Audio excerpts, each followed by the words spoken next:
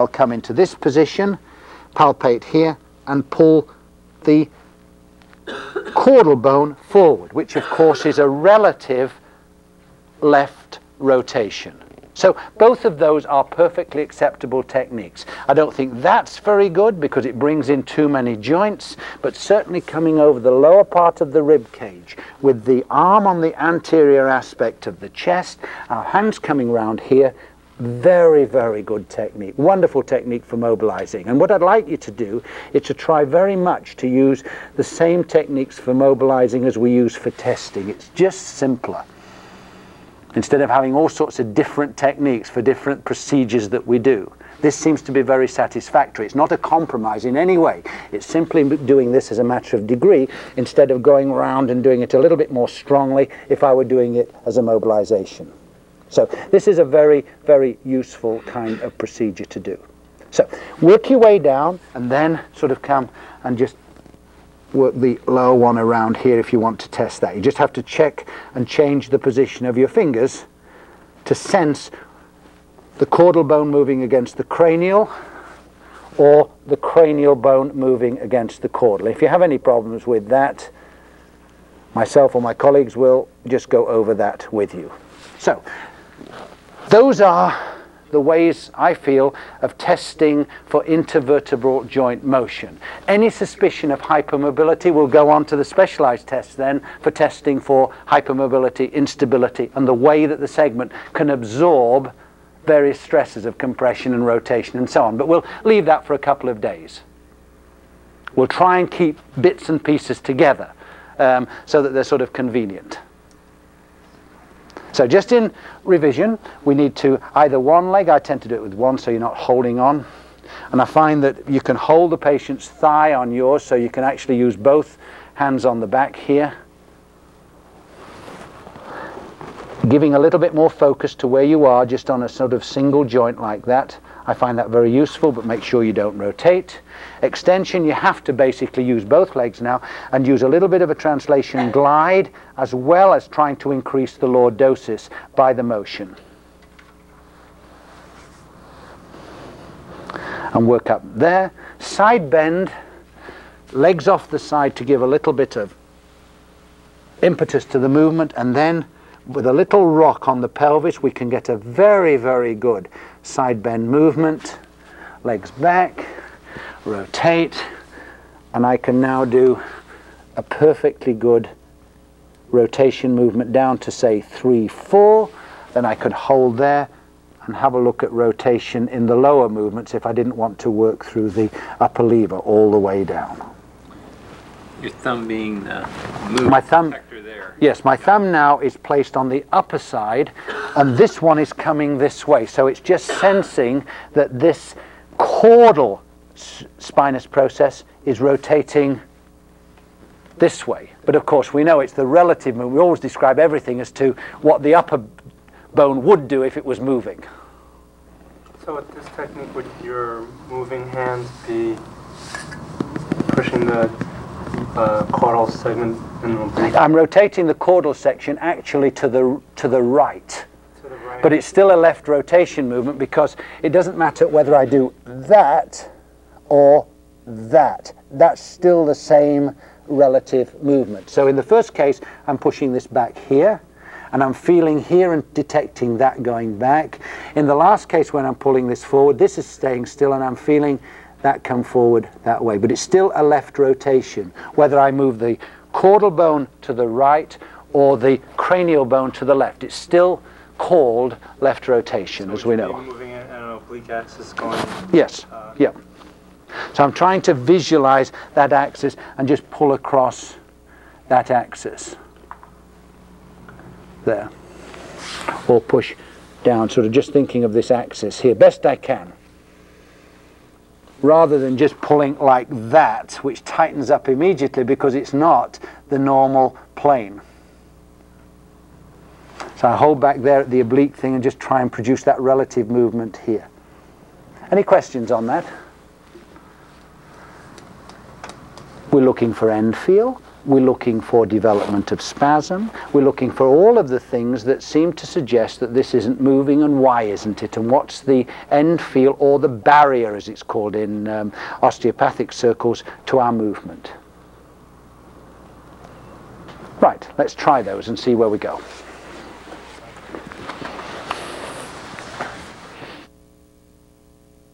The glide movements, and that was a good point that Brian made when we're doing this. What are you expecting to find here? Very little. You should just feel that there's the tiniest little movement. What you usually find if there's a hypermobile joint, there's a big space because of the tension of the supraspinous, or let's say the posterior ligamentous structures is less, so it feels as though there's a bigger space, and you get a little bit greater motion. And as most of you felt, when we're getting up into the thoracolumbar junction, they've got lots of times, there's big spaces there, lots of movement at that level. So we are doing a movement through the femur. The angle of the femur doesn't change, but the direction of our push changes a little bit in terms of the direction of the disc. And we're just translating parallel to that disc angle. So there's one finger in between the... Yes, I'm just feeling in between, and one just above, and all I'm trying to feel, I'm stabilizing a little bit with this. Not major, not like we would if we were trying to produce an extension movement when I'd be really holding and pushing. Tests are much easier, so this is just this very gentle movement and just oscillating through my hand. So this is a subtle kind of motion. The points that we made as far as flexion or any of these movements is to try and keep the spine in neutral before we start. Double leg movements are okay. I mean, you can certainly do them and support everything on your legs like this. But one leg movement seems to do just about as well. So why use more weight than you have to? But doing this and rocking, pretty tight. You know, I mean, it's possible to keep absolute control here, and then we can just do that little bit extra movement here as we work our way up, just looking very subtly. So I'm not having to work very hard. We did make the point when we went into extension that it's a little bit of a combination between that movement and that movement. So we're compromising a little bit with extension, but we're simulating a movement that's close enough to extension, and it seems to fit in that when we have a difficulty in extension, then what's effectively an increase of lordosis, although it's not identical in every way, in this particular regard it seems to work pretty well, so that we can really sense, you've got quite a bit of mobility here. Is that sore over there? No. Go on, say it's sore, Brian. Okay, so here we go. And so now the other thing is, and especially talking to Kathy, is that one of the problems that we have, it's okay, I'm showing you a technique, this superior physical specimen I am with all this working out that I used to do. And I think with women, you've got to sort of be a little bit smarter, because sometimes you just haven't got the brute strength. So you look at the principles, and this is when you have to use your bodies obviously more than just arm strength, because you won't have the arm strength and it's going to kill you. So with all these things, the more you can use your body strength, the better it's going to be. So women have to be smarter, but that's why you were born smarter, I guess. Because you need to be. All right. So the next thing, I was telling a little group here, I was invited to go to Saudi Arabia, and I thought, oh God, I don't want to go to Saudi Arabia. And so one of my colleagues went. I rang him yesterday and I sort of asked him how he went. Oh, he said, it's a very interesting experience. He said, I've told him you'll go next time. And he had 40 people in the class, like 20 men and 20 women. So I said, well, how did that work? Oh, he said, well, the men worked on one side of the screen and the women worked on the other side of the screen. So I said, well, how many of you were there? He said, well, there was just me and a female instructor. So the female instructor that he had didn't really know the techniques, but she knew a little bit more than the other people because she'd trained in Canada, but she didn't know anything about muscle energy or anything. So she worked with the women on the first day. So I said, well, did you ever see what went on behind the screens? Well, he said on the second day, he said the women felt a bit more comfortable with me, so they invited me to the other side of the screen. So I said, well, what happened then as far as what dress did they wear? Oh, he said they all wear the robes. Nobody sort of saw the back at all. They were all working through the robes. Isn't it interesting, different societies? So he finally got on the other side of the screen, but still working through the clothing. So that's going to be an interesting experience, and I really don't know whether I want to go.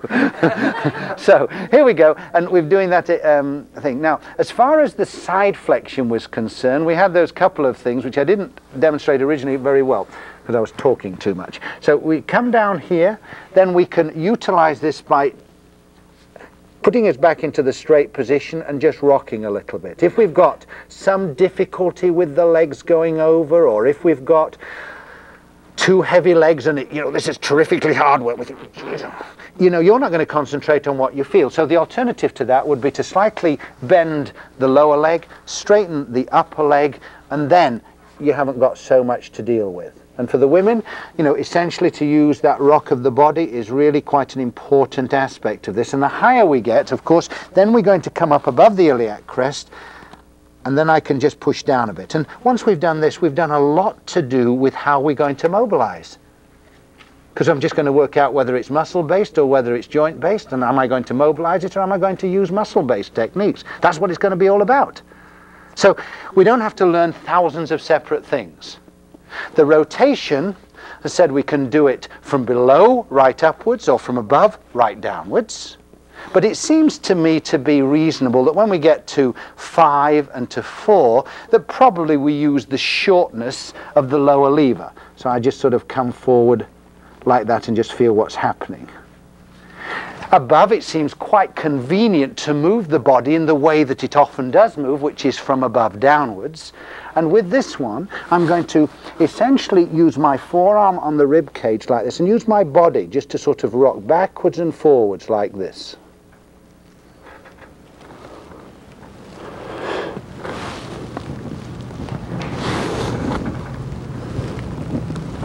He's got a really big space between here, but it's not particularly, that doesn't cause you any great stress, does it? So it's just one of these things that's not showing up. It's a good job we've spotted this now, though, because we can prevent this getting worse in the future.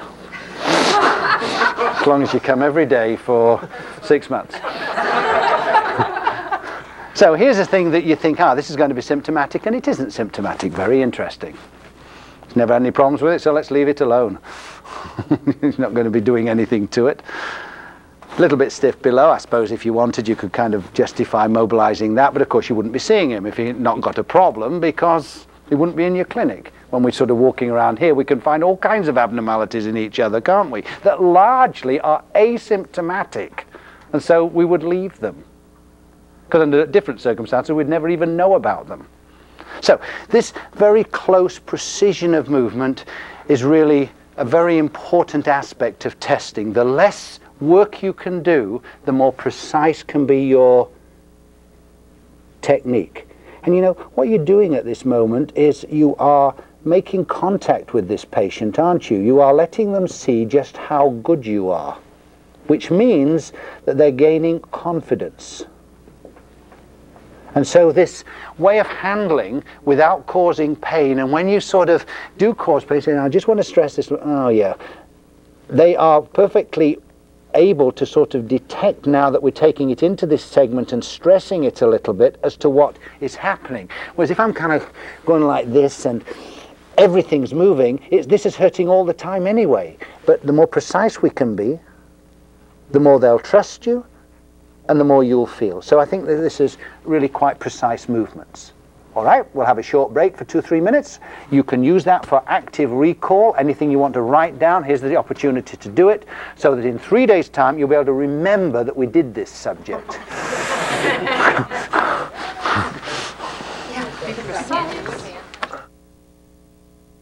Emphasizing the lever arm placed in flexion or extension, and then we can come back to sort of annotate these particular points here. We've just done a rotational movement, but we will sort of see how we can do it into extension or how we can hold it in flexion.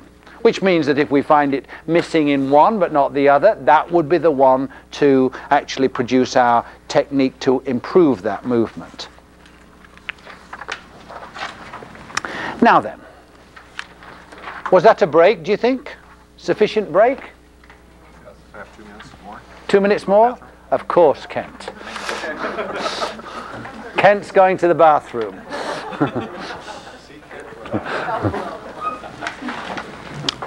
There was a question raised in doing the rotational one. Paper that's in the notes somewhere. Sideways on. This is mind mapping time. And what I'd like you to do is to think of the relevant kinesiology of the lumbar spine. What matters? What happens? How we're going to use it. So, have a little brainstorm. This is a brainstorming kind of thing, except you're writing it on paper, so you've got some record of your thought processes. So if you're using your lined paper, use the back of it, but Dave did put some, was it in everybody's notes or just my notes? Did you put the plain paper? Okay. Oh, in the brown folder. Special to show it's special. Okay. So we're going to do kinesiology of the spine, spend a few minutes now bringing up all the stuff that you think is important, and then we'll have a little discussion on it. So work in your groups.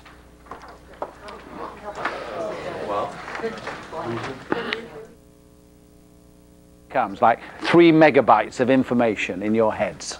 Okay? So let's just have a look in reasonable terms.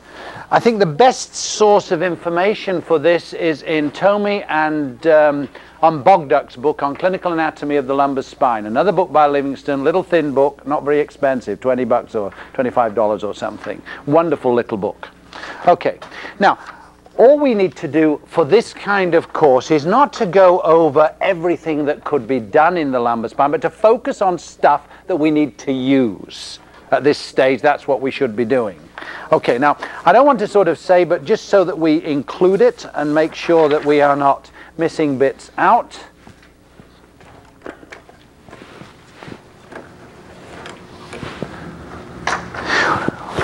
We're dealing with the segment, aren't we? And this is for us when we communicate. The segment's got all kinds of aspects, but certainly it's got a neural arch aspect, and certainly it's got a discal body aspect.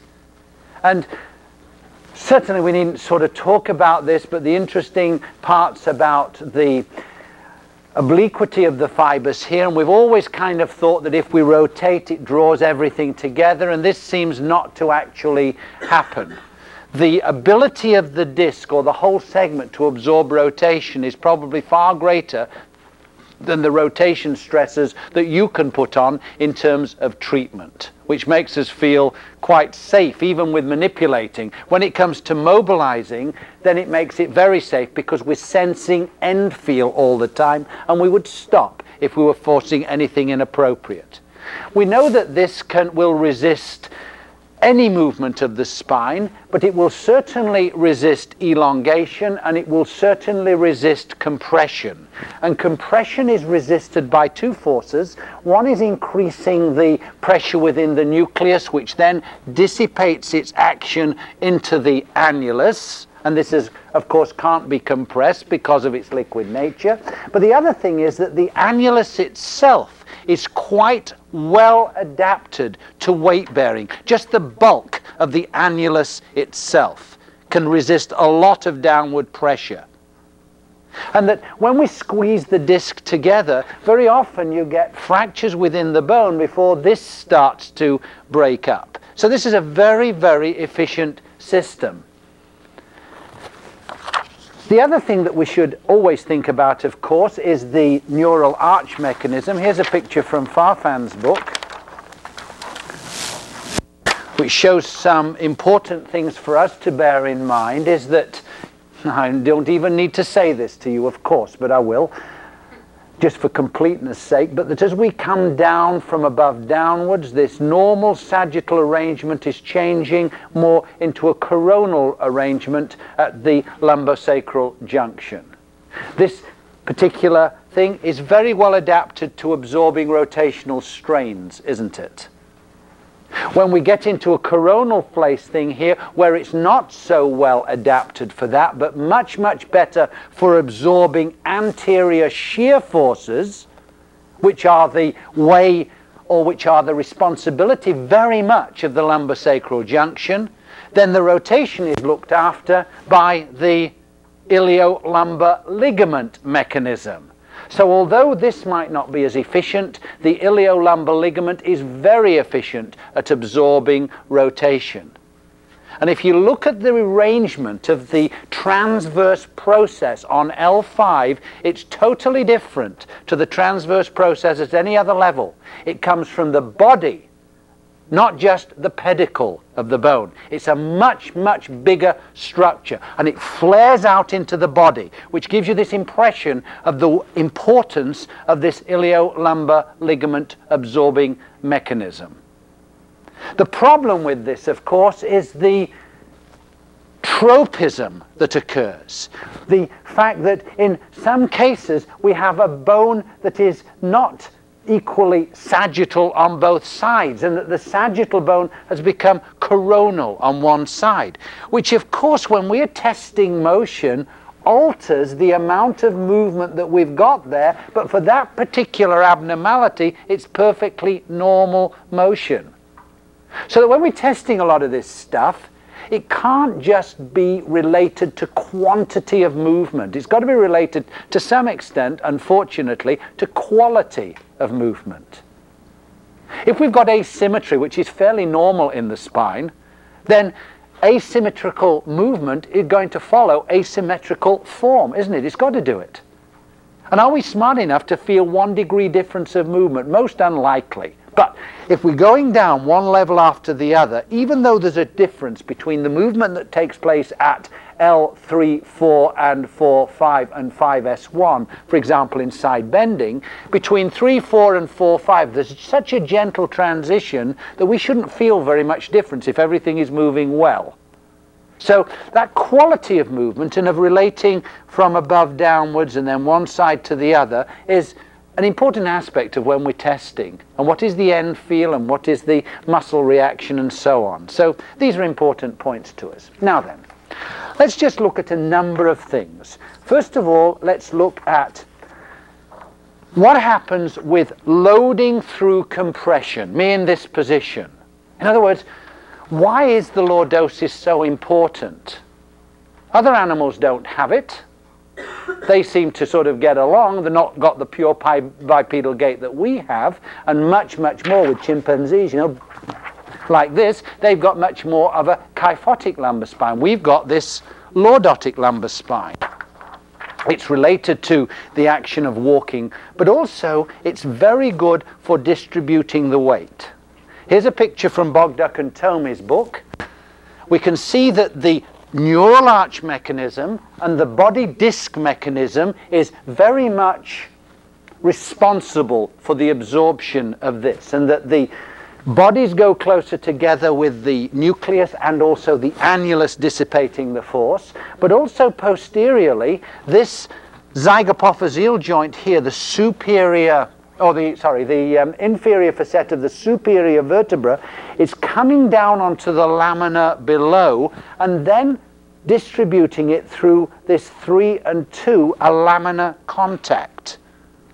If this bangs down like that, of course, this can create problems here of periostitis and so on, of an inflammation. But normally, this mechanism is very good at sharing out the load from here to here.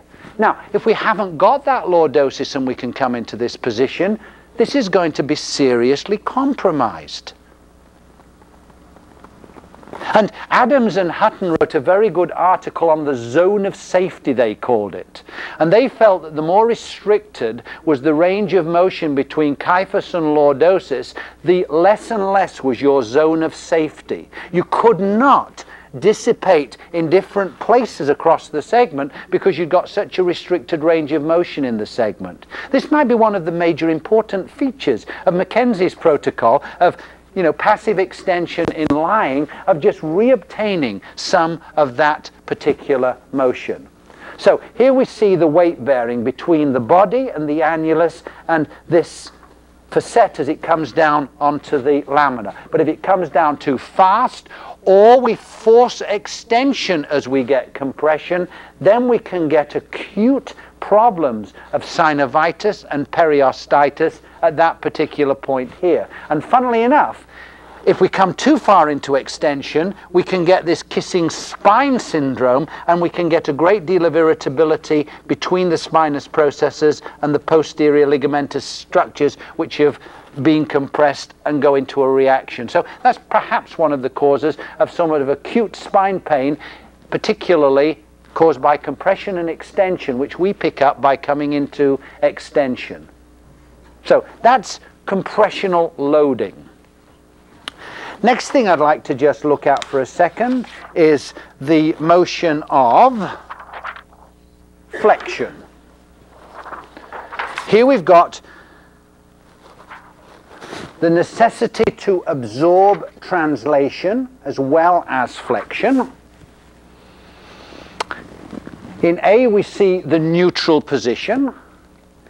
In B we see the formation of the angular movement and this upward motion of the zygapophyseal joints. And then on this diagram, although it doesn't show it perfectly, the translation will be absorbed when this comes into contact with the superior facet of the inferior vertebra.